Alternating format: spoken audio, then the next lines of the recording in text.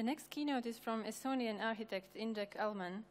He is a partner at Plus Architects based in Tallinn. His works and experiments on different sustainability issues have led him to analyze the reasoning behind the spatial decisions and propose solutions in city planning and in multimodal networks on a larger scale as well. Indrek has been multiple times a vice president of the Estonian Association of Architects and the president of the Estonian Association of Architects in 2014-2016. In addition to Estonia, he has also designed buildings in Ukraine, Denmark, Latvia, Norway, and Sweden. He has received numerous prizes for his creations both at home and as well abroad. He has been a finalist in the category of landscape architecture in the World Architecture Festival in 2012 and in Contemporary Architecture Prize of the EU Mies van der Rohe, received prize for Best Construction of the Year in Tartu in years of 2002 and 2006. Let's be in a search for minimal footprint in mobility. Indrek, please, the floor is yours.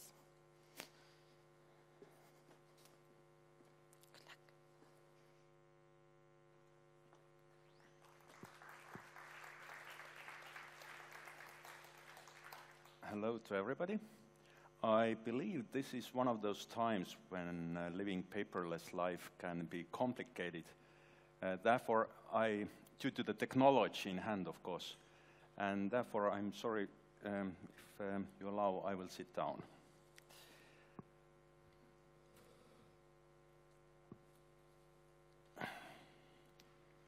One and a half week. All right. 1.5 weeks ago, I was coming on a small boat. I was going on a small boat from my island home to the mainland. It was a windy day, but there was nothing to predict that within next 15 minutes, the wind speed will rise up to 28 meters per second, reaching official storm level 10. There was no forecast to predict that anything like that can happen.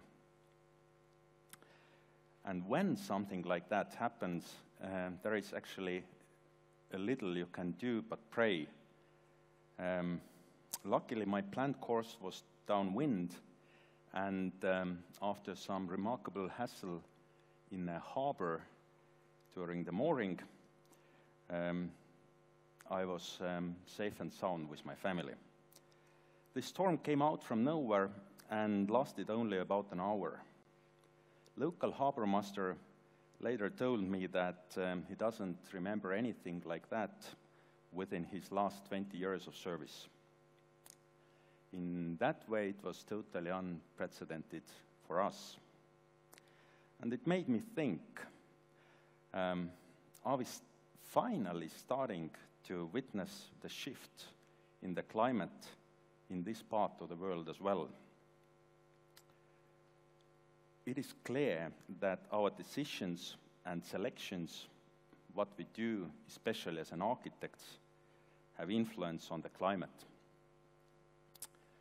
But luckily, as there are much younger and more enthusiastic speakers on this topic, I will not stay here much longer today. Though our influence on the environment can be much more direct. Last spring, I decided to sail across the Pacific Ocean to witness the changes we have caused in marine life, as well as to the ecosystems in general on the different small island states. Amongst other things, I was looking for the plastic pollution we have heard so much about. Unfortunately, I found it as well.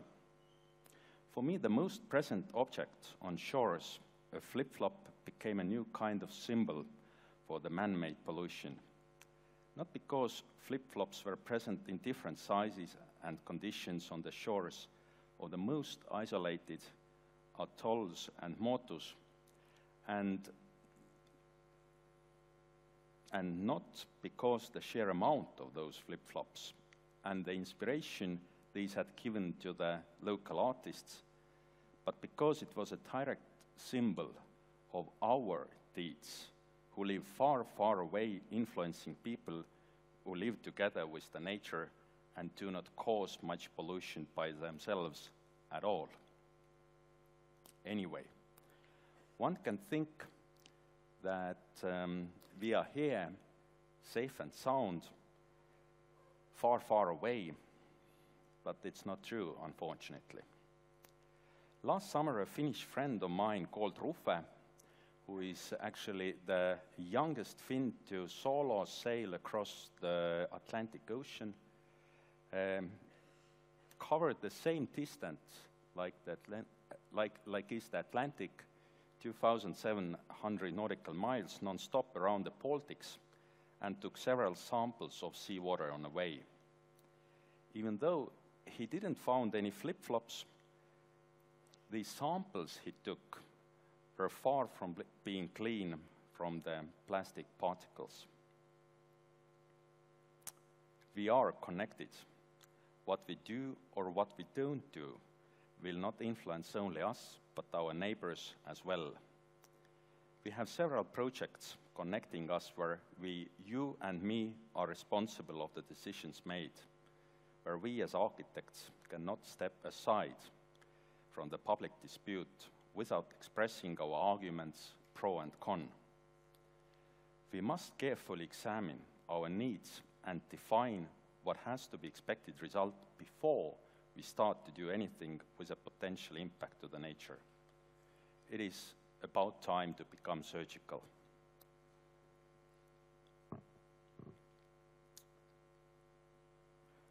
The success of any project depends on clear terms of reference. The terms of reference provide a lucid document which can be used to determine whether the result is a success or failure. The terms of reference carry great responsibility because they must not only consider the problems of the past and the present, but they must also be sustainable in the future. Terms of reference must be sensitive to cultural and environmental aims. Terms of reference must answer the question for whom and why. The most precious asset we as humans have is time. Time is the reason why we try to live closer to our workplace. Time is the reason why we tend to choose the quickest way to connect to any point of interest. Based on the studies conducted by Swedish transport planners, 100% of people are willing to make local trips up to 1.5 hours daily. Up to 40% of people are willing to make a regional trip up to 1.5 hours daily. And only 1% of the people are making trips longer than 3 hours, and these are not daily trips any longer, but these are planned trips. In other words, local trips up to 1.5 hours are those what we are doing to go to groceries, to go to work, to go to school, local school, something like that. 1.5 hours, this is a business trip quite often. This is going to the university, for instance, some vacation, going to the hospital. And 3 hours, these can also be work trips or going to the conference to Riga or something like that. These are the trips you are planning ahead. Now, you would like to take a group of people and measure the time which is needed for them to take contact with each other. By doing this and using the Newton's law, you can find the gravity of any given spot in a city. This formula here is a bit simplified, and this is more exact, but I believe you got the point. And suddenly we have a tool. This theory itself is not so much new. New are its applications, or possibilities to apply this theory using the help of the big data. More and more databases are open to public use, and we as city planners can take serious advantage out of it. To summarize this, in order to create something with the smallest environmental impact per influenced people, if we want to achieve the positive change in planning and get people out from their cars, for instance, we must diminish the travel time first. The result can be predicted by timespace or city gravity calculations. If we want to lessen the environmental footprint, we must develop mainly rail transport with its own corridors, as light rail is faster in the cities than cars and buses, and interregional trains are faster than Lux Express buses, for instance. Due to their environmental impact, planes are only good for the long-distance travels, really. Let me visualize it on a case study of Helsinki. As you know, there is a hot topic to connect Helsinki and Tallinn with a tunnel. One of the greatest spokespersons in that matter is Peter Vesterbacka, a creator of the Angry Birds. The idea is not new. For almost 100 years, there has been a vision of the bridge or a tunnel connecting Tallinn and Helsinki. The idea of permanent link that would open Finland up to Europe.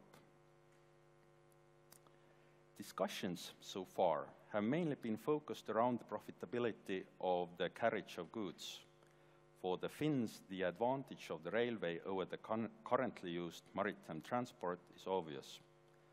The advantage comes mostly from a reduction in reloading time, which is costly.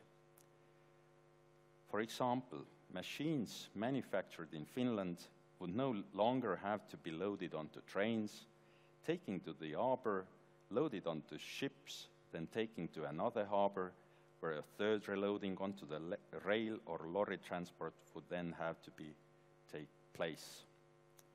However, do we really need this railway or tunnel if it's only for the transport of finished goods? In case of the project with such a great impact and cost, there has to be greater benefit as well. Despite of the repeated mentioning the Tallinn-Helsinki as a twin city, unfortunately there are no steps in planning made at Tallinn side to enforce it yet. It makes you ask, where are the terms of reference?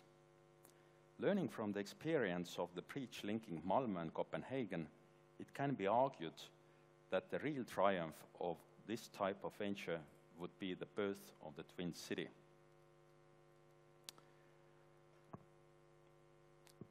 For this to be possible, fast, smooth connections between the two cities would be essential.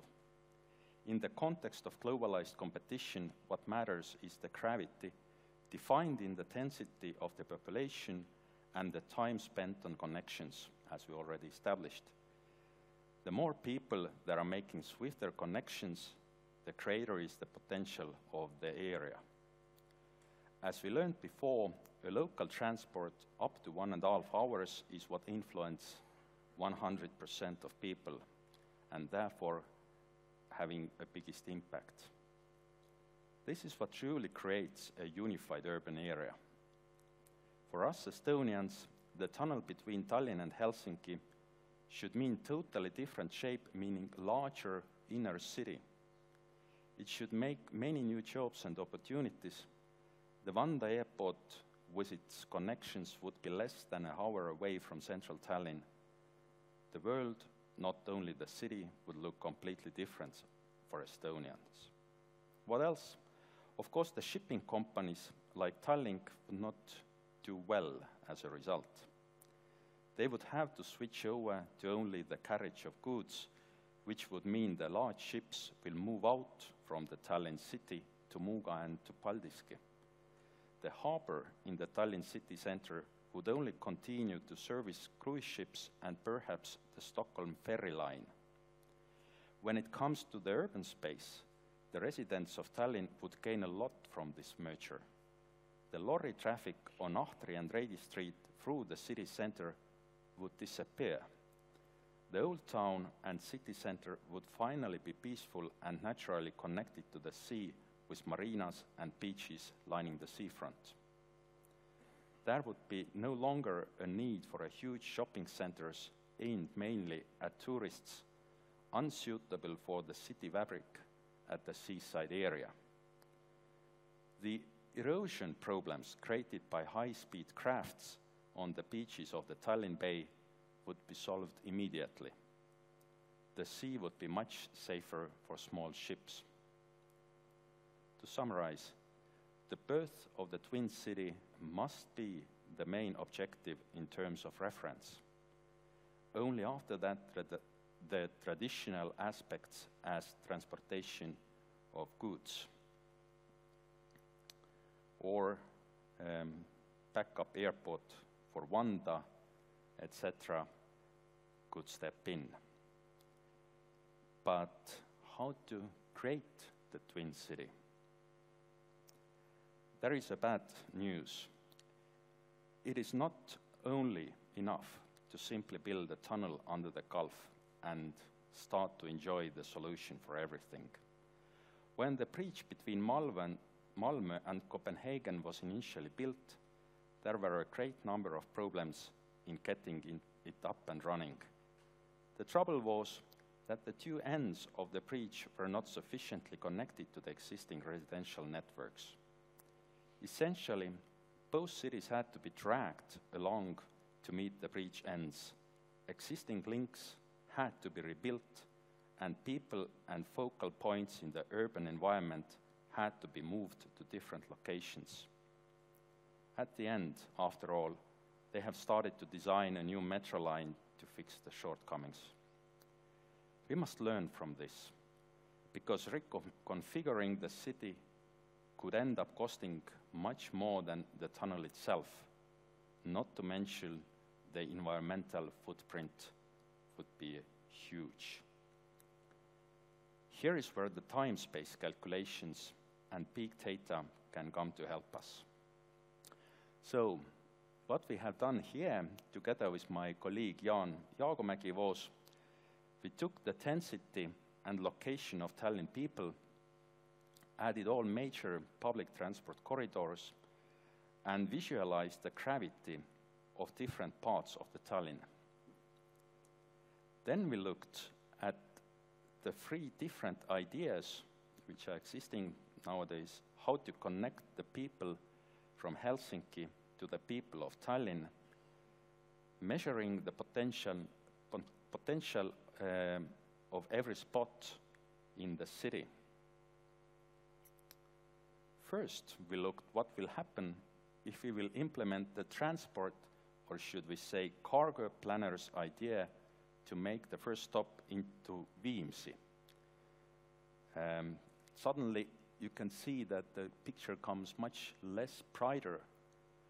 And actually, the reason is really simple, because the stop in Viimsi, which is like on this right-hand upper corner over there, in the middle of the private residence area with small roads around, is so miserably connected to the Tallinn city center that it actually takes the power off even from the city center, meaning that all the power to rebuild the city would have to go towards the Viimsi in order to achieve the connections. The second analysis was run what will happen if we will implement Vesterbacka's, Peter Vesterbacka's idea to make in Tallinn only one stop to Ülemiste.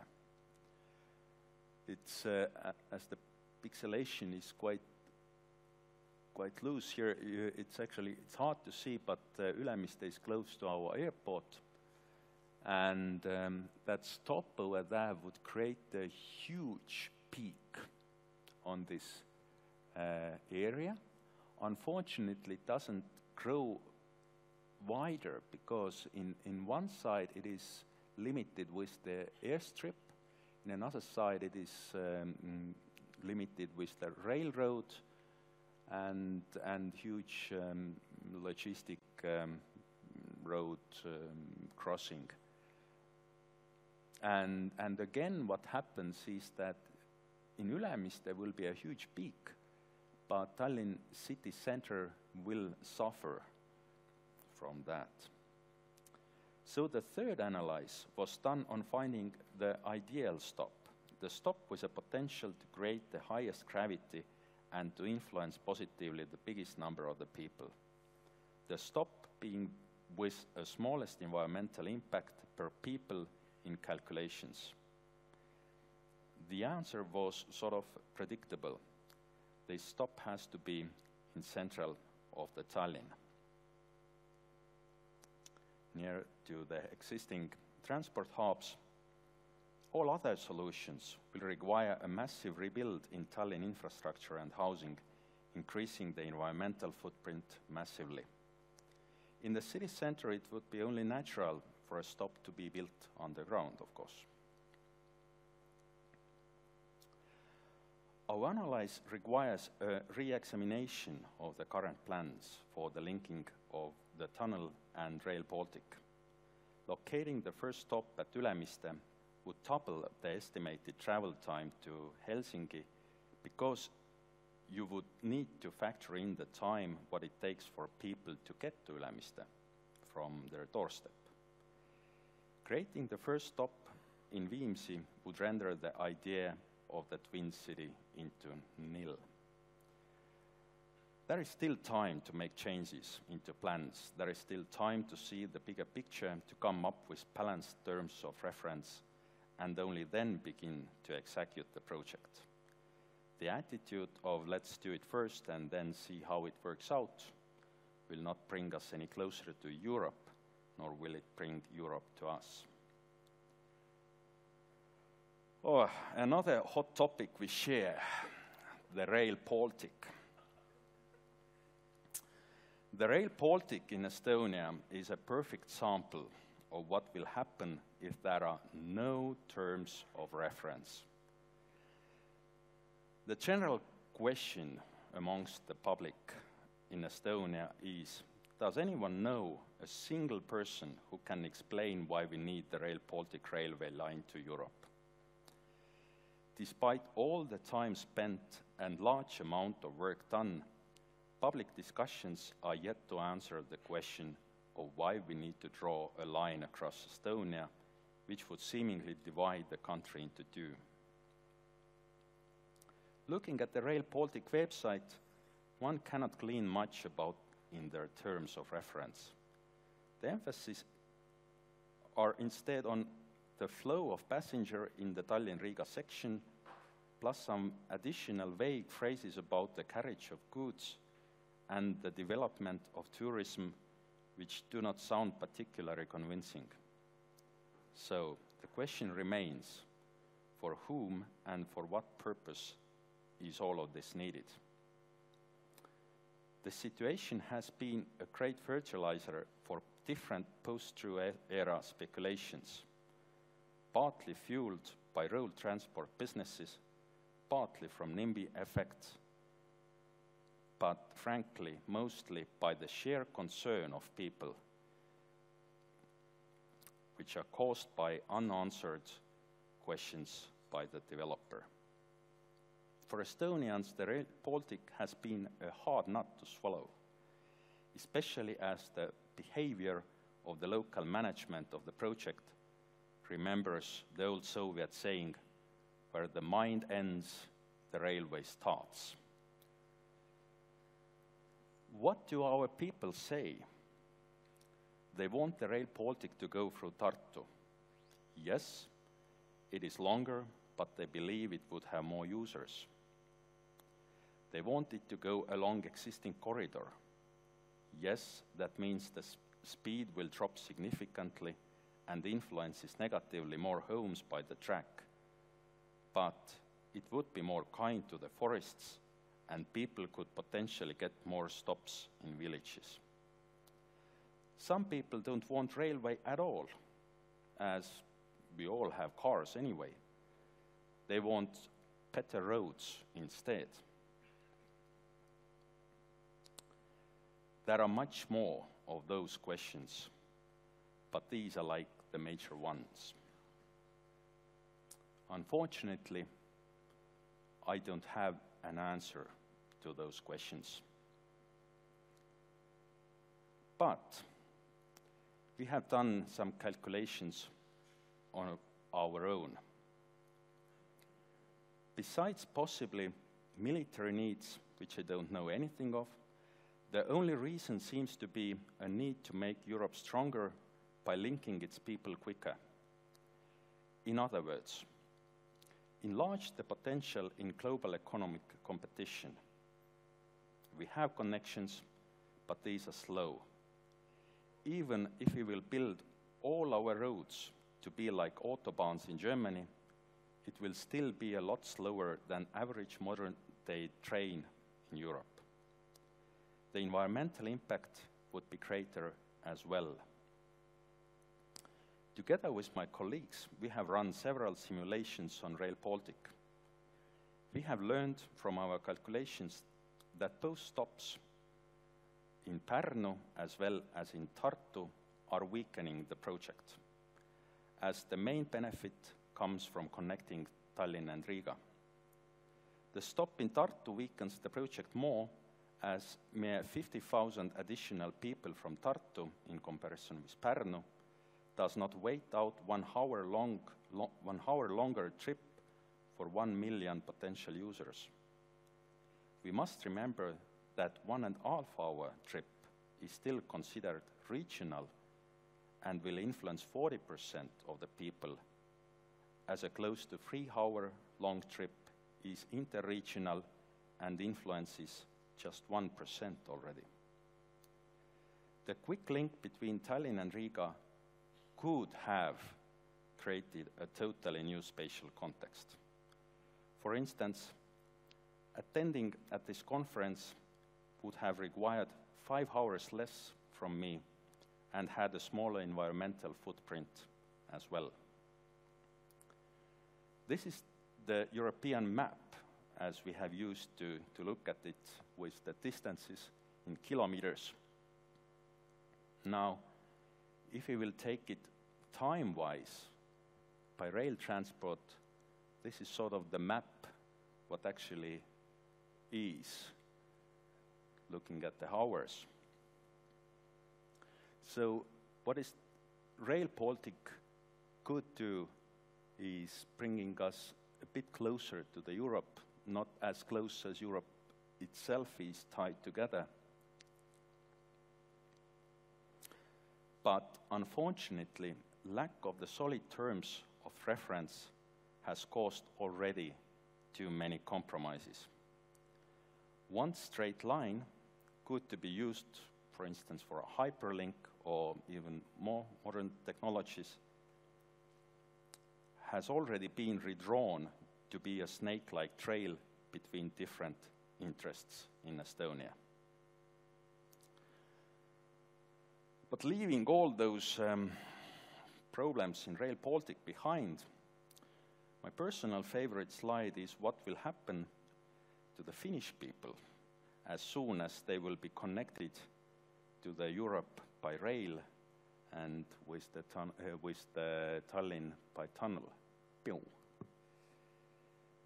To summarize once more, in everything we do, we must reduce our footprint per person or per user as much as possible. In cities, it means better public transport. In regional and interregional transport, it means better rail connections. Let's value our time. Thank you.